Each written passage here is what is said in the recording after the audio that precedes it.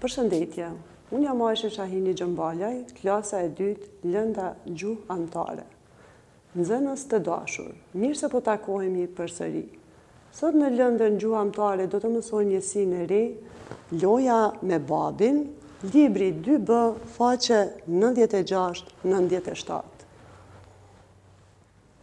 Ju i hapni librat dhe më përcjellni mua, unë do të lexoj. Loja me babin. Me babin bëjmë lojë me hatër. Kur ai bëhet ujk si në teatër dhe luan rolin si në realitet, por unë iki me vrap kur ai bërtet. Kur u lërin si ujku plak, tër familja frikohemi pak. Unë mezi pres të lozim prap, ta nisim lojën të dy bashk.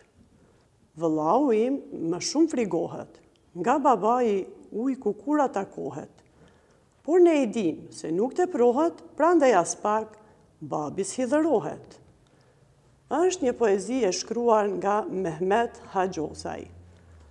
Shohim se kjo poezi ka 3 strofa. Në secilën strofë kemi 4 vargje. Analizojmë strofën e parë. Strofa e parë ka 4 vargje. Të gjitha këto vargje kanë rim njëra me tjetrën. Atër vargu i parë rimohet me vargun e dytë. Fjala loj me hatër rimohet me fjallën si në teatër. Te vargu i tretë është fjala në realitet, kur rimohet me fjallën te vargu i 4 ai bërtet. Gjithashtu te strofa e dytë kemi fjalët të cilat rimohen në vargun e parë dhe në vargun e dytë. Fjala plak dhe pak. Te vargu i 3 dhe 4 është fjala prap, bashk, të cilat edhe këto rimohen. Ndërsa te strofa e fundit, gjithashtu kemi fjalët të cilat rimohen te vargu i parë dhe vargu i dytë. Frigohet, atakohet. Vargu i 3 dhe 4 tepërohet, hidhërohet.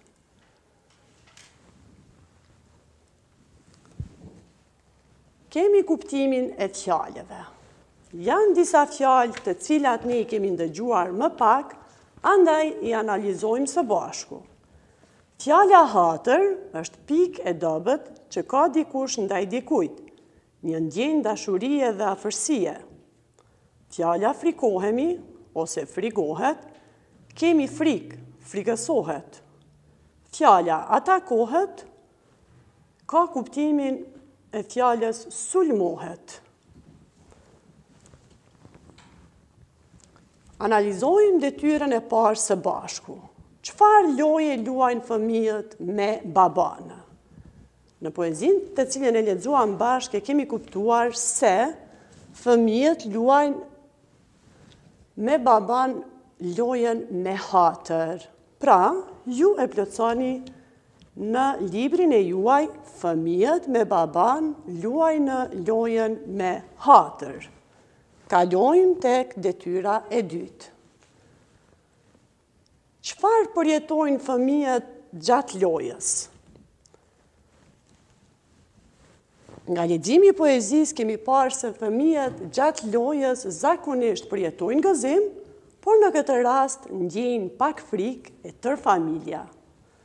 Pra, në këtë rast fëmijët ndjejnë frikë.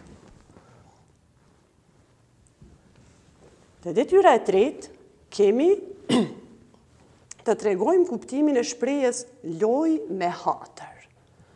Shprehjen loj me hatër e kuptojmë si pikë e dobët që ka dikush ndaj dikujt, një ndjenjë dashurie dhe afërsie. Detyra e 4, keni për të shkruar fjalë që kanë kuptim të njëjtë me fjalët e dhëna.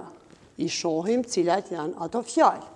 Fjala e parë është ulërin, nxjerr një brit të zgjatur, që ka kuptimin pra ulërin ose nxjerr një britmë të zgjatur.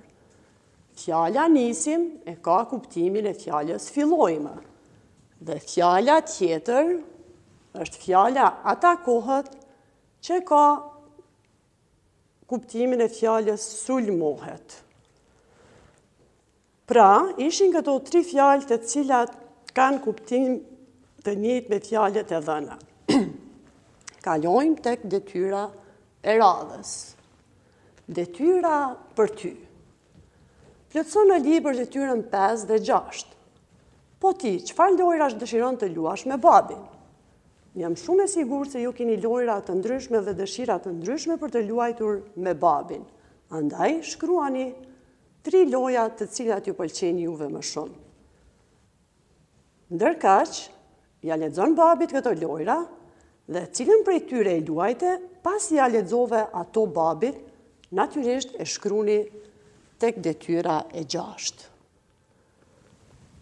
Detyrat e shtëpisë të dërgohen të mësuesja e klasës në mënyrë elektronike. Mirupafshim herave tjera.